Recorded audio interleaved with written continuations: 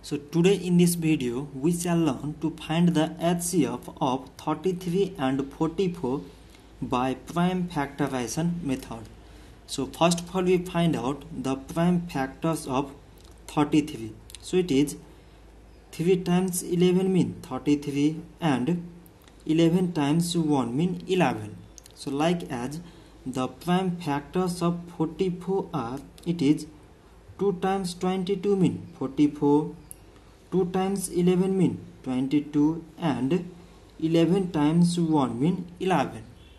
So now from these prime factors we can write 33 is equal to, from this part it is 3 times 11 and 44 is equal to, from this part it is 2 times 11.